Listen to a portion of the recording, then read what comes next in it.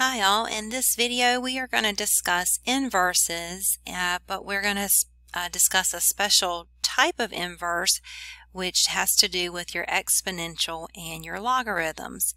So when you have an exponential equation or function that you're dealing with, then your inverse will be a logarithm.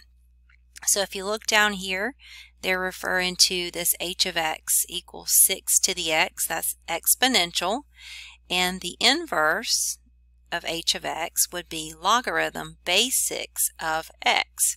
So these are actually a special case, so there's not much algebra you can do to actually calculate. You just have to know what form you need to change it to. So let's say you have a function, let's say g of x is 3 to the x, then your inverse of g will be a logarithm base 3 of x. Okay, so it's pretty easy. You just use the same base number of 3 and then you put the x, as an exponent down to inside the logarithm.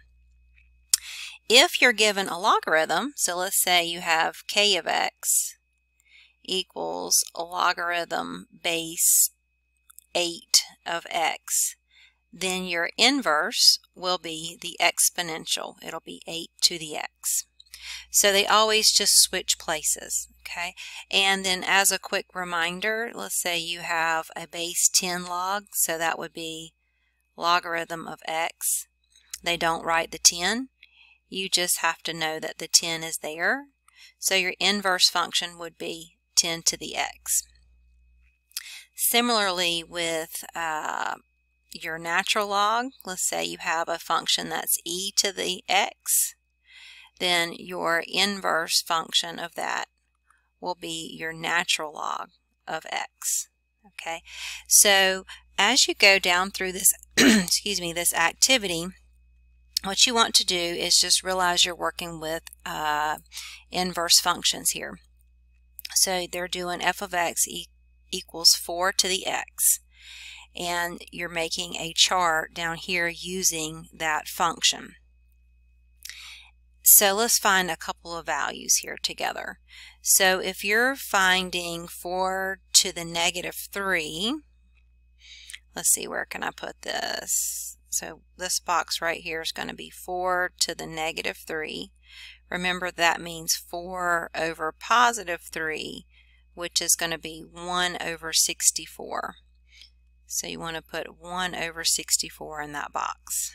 Okay, let's do another one over here. If you're finding 4 to the second, that's obviously just 16. So you can put a 16 in the box. Okay, so when you go down to your logarithm, if you know that you're dealing with inverse functions, which we are, remember the x's and y's just switch places.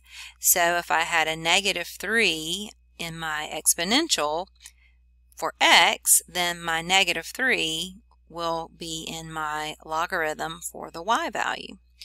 And if I had a a positive 1 over 64 for the y, that will be the x value in the logarithm. So they're just switching places. And if we go down here to this column down here, then you'll put the 16 in for x and the 2 in for y, just switching your values.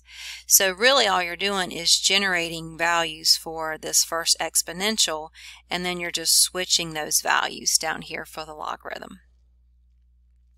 And then you want to work on your domain and range. Okay, so when you are working on your domain, I encourage you to look on Desmos if you need some help visualizing that. Same with your logarithm here.